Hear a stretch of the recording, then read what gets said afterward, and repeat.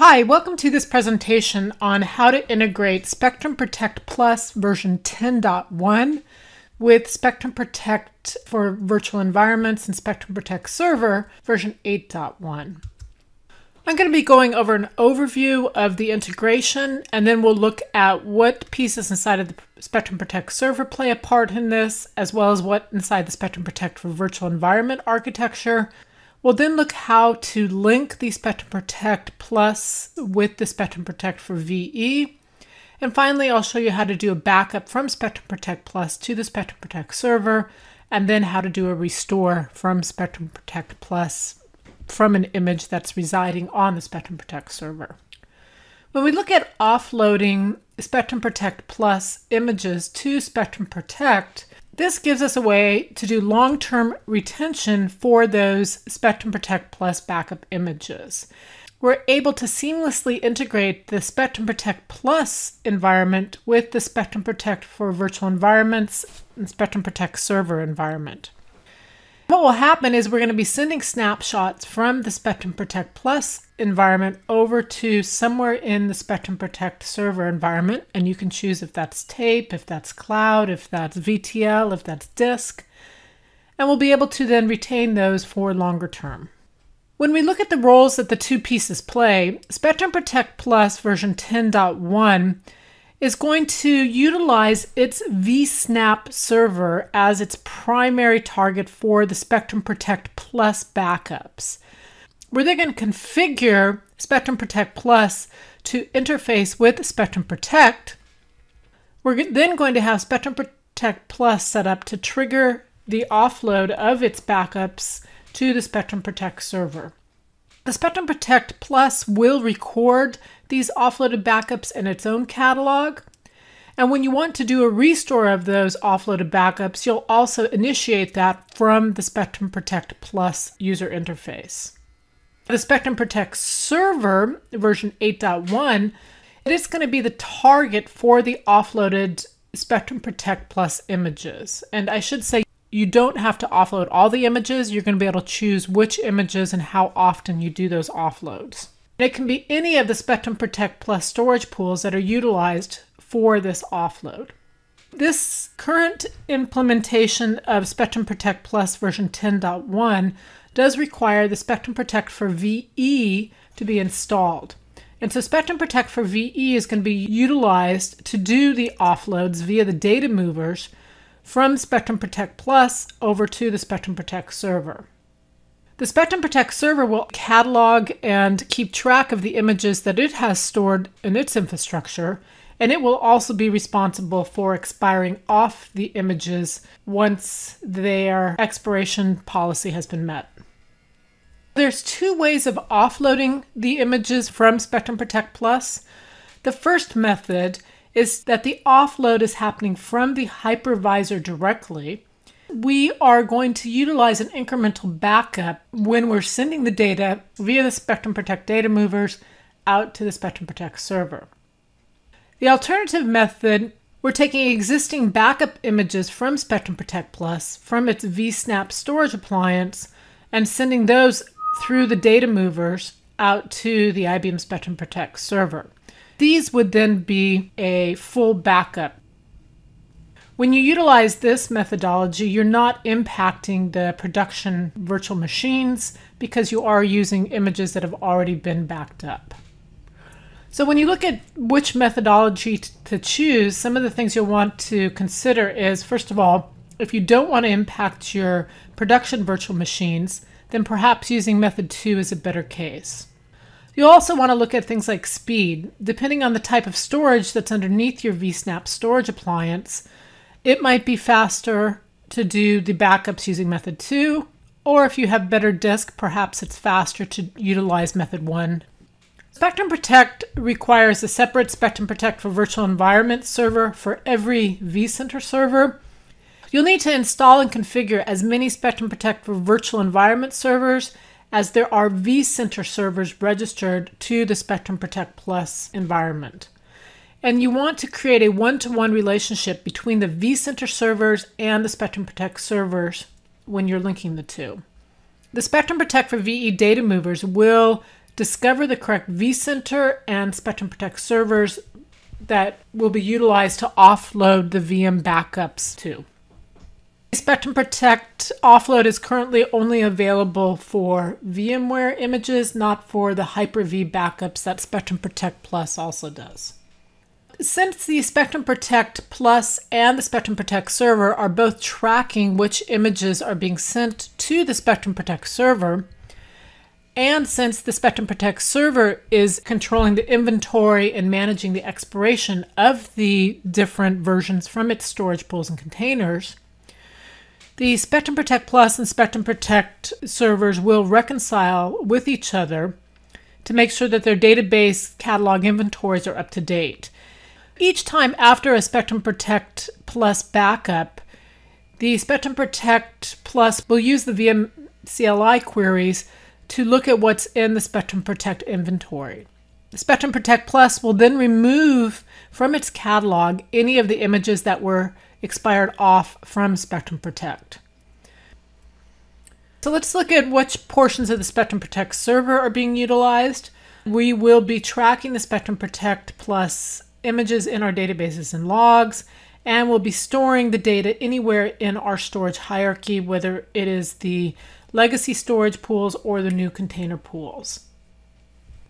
With the legacy storage pools, that would be able to capitalize on a lot of the tape technology, as well as doing things like migration from one of the storage pools to the other.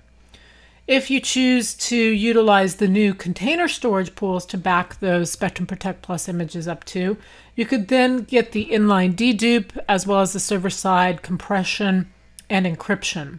On top of that, you could also capitalize on cloud containers as well as disk containers to store the backups into.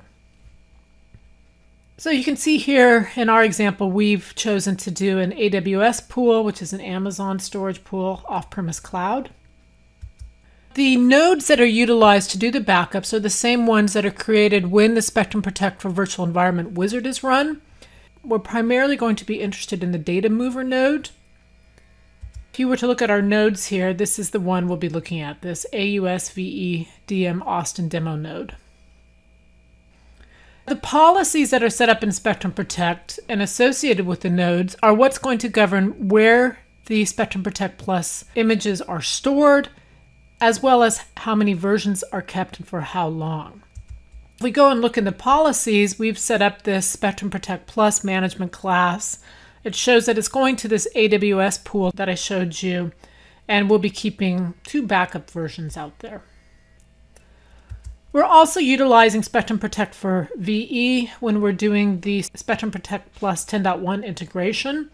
This is the whole VE architecture, but what we're primarily concerned with is this portion right here, the vStorage backup server, because we're going to be using the data mover in conjunction with Spectrum Protect Plus. We're not going to be utilizing the file level restore interfaces or the web browsers or the... So the data mover is critical because it's what's actually moving the data from the data protection from VMware environment over to the Spectrum Protect server. In your Spectrum Protect for VE environment, you might have more than one data mover. We're going to be looking at the first instance of the data mover that was installed on your vStorage backup server. So let's go ahead and look at how to link Spectrum Protect Plus with Spectrum Protect for VE. Inside of the Spectrum Protect Plus user interface, you're going to go into the hypervisor, backup, and then click on the Manage vCenter. Inside of this Manage vCenter, you want to click the link to IBM Spectrum Protect and check that box right there. You're then going to provide the vStorage backup server address. And this is basically the machine on which the VM CLI is installed. And if you do have a multi-data mover environment, it's going to be the first data mover. So here we have the DNS address. You're going to tell the operating system type of that vStorage backup server. And then you can either choose to use an existing Spectrum Protect Plus user, or, and most likely this will be the case, you're going to provide a vStorage backup server username, and this is going to have to be a local admin with logon as a service capability for the vStorage backup server that you specified above. And finally, you'll specify the password.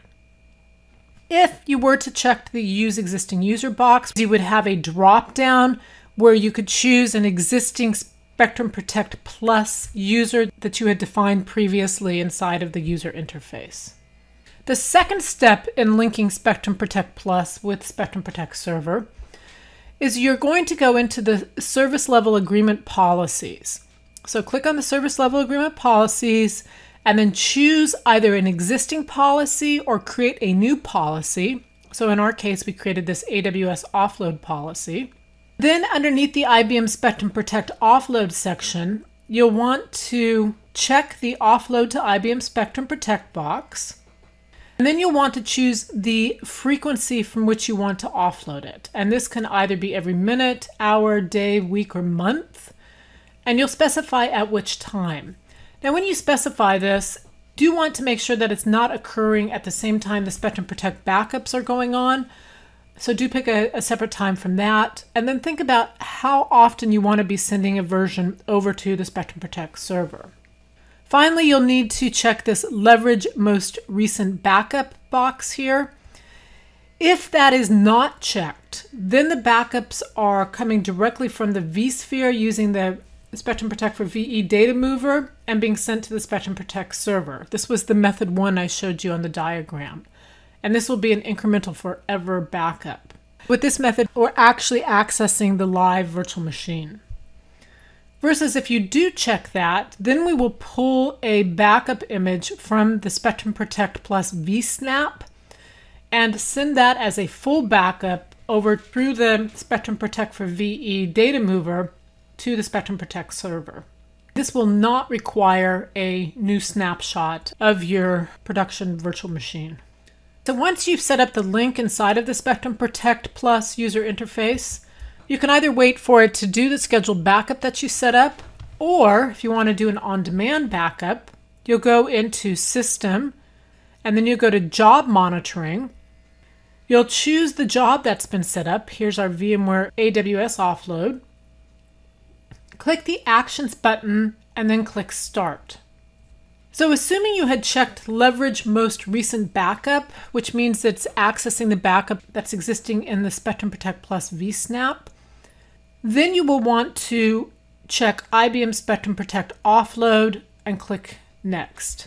If for some reason you had not yet done a vSnap backup, this would come back with an error code and say, oops, you haven't yet done a vSnap backup. And so in that case, you would have to first do the backup to vSnap, and then you could offload it to Spectrum Protect. Inside of Spectrum Protect Plus, if you want to monitor that backup job, you can go into Systems, Job Monitoring, and here you'll see the job was started, and you can see the different information about that job. Likewise, you can go to the vSphere web client. You'll see a temporary VM being created, and that down here under Recent Task, you'll see it being backed up. If you were to go to the Spectrum Protect for VE data mover, you would notice two services. The first is the IBM Spectrum Protect Plus agent that's used for remote management. And the second is the IBM Spectrum Protect Plus agent script, which is used to execute the VE backups and restores. If you go to the Spectrum Protect Server's Operations Center and you go into the Server's Details Active Task area, you will see the client that's associated with the data movers receiving data. In this case, it's still waiting, but it'll rapidly be receiving data. Okay, so that is showing us what a Spectrum Protect Plus backup, where it's doing an offload to the Spectrum Protect server, looks like. Now let's look at how you do a restore from the Spectrum Protect Plus user interface. You'll go to Hypervisors, you'll click on the Restore, you'll search up the name of the virtual machine you want to restore. When you do that, you'll see all of the different images that are available. And you'll see the images that are both in the Spectrum Protect Plus vSnap, as well as any that have been offloaded to the Spectrum Protect server. Now, if an image resides in both places, like this one does right here, we can see from November 21st, we have one in the Spectrum Protect and one in vSnap. You would want to probably restore from vSnap, because that's local. But since the Spectrum Protect offload is usually for long-term, it's more than likely that your vSnap images will have expired off. So you'll check the IBM Spectrum Protect offload image. Then you click the little up arrow here in blue, and that will add the image to your restore list. Then if you click the restore button down below, you'll next be able to choose some of the options. Now these options include things like the destination and the restore type and network settings. And these are all basic Spectrum Protect Plus settings. One thing to note is when you are doing a restore from the Spectrum Protect server, we're actually bringing back all the bytes and blocks are being restored from the Spectrum Protect server. So this test restore type would not be supported with the offloaded images. You can monitor the restore jobs from the Spectrum Protect Plus user interface by going to Job Monitoring and then clicking on the specific job, the on-demand restore. Likewise, you could go to the Spectrum Protect side and you could see in the Operations Center an active task where that client, once again, the data mover client, is going to be sending data back to the Spectrum Protect Plus environment. And finally, you could go into your VMware vSphere web client, and once again, you'll see a temporary VMware image being created, and in the recent tasks, you'll see a restore of that virtual machine occurring. That's all there is. It's very simple to set up the integration between your Spectrum Protect for virtual environments and your Spectrum Protect Plus environment. Those offloads can happen on a scheduled basis, or you can do an on-demand offload. And doing a restore is just as simple. By going into the Spectrum Protect Plus user interface, you can very rapidly restore offloaded images. Thank you very much.